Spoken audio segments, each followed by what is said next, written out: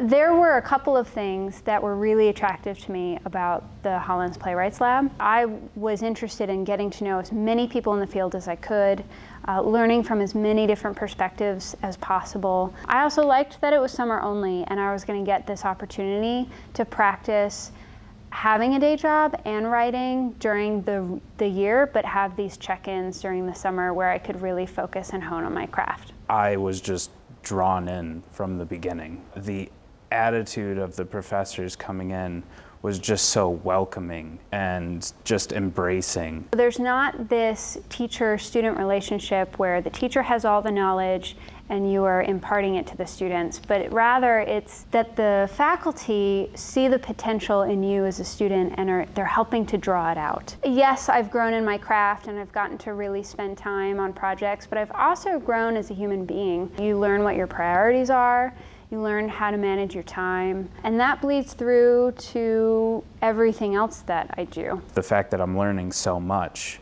about playwriting and along with directing and performing, it just makes me want to keep coming back. As long as I can keep writing plays and keep getting them produced and keep learning and writing for new audiences in the theater, I think I'm going to qualify that as success.